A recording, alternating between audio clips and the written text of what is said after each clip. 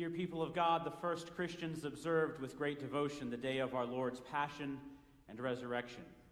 And it became custom of the church to prepare for them by a season of penitence and fasting. This season of Lent provided a time in which converts to the faith were prepared for holy baptism.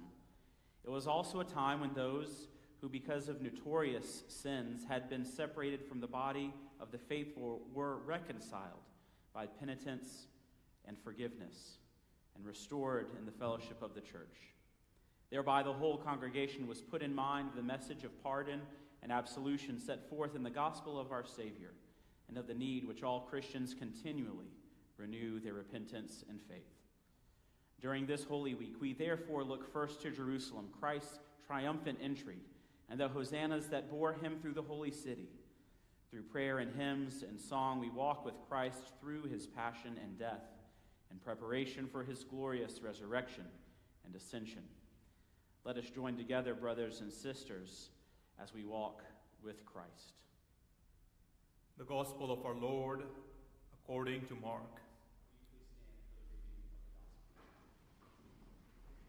When Jesus and his disciples were approaching Jerusalem, at Bethphage and Bethany, near the Mount of Olives, he sent 2 of his disciples and said to them, "Go into the village ahead of you, and immediately as you enter it, you will find tied there a colt that has never been ridden.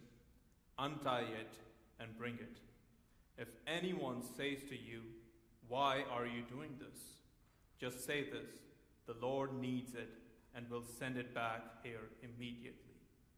They went away and found a colt tied near a door, outside in the street. As they were untying it, some of the bystanders said to them, "What are you doing, untying the colt?" They told them what Jesus had said, and they allowed them to take it. Then they brought the colt to Jesus and threw their cloaks on it, and he sat on it. Many people spread their cloaks on the road, and others spread leafy branches that they had cut in the fields. Then those who went ahead and those who followed were shouting, "Hosanna! Blessed is the one who comes in the name of the Lord. Blessed is the coming kingdom of our ancestor David. Hosanna in the highest heaven."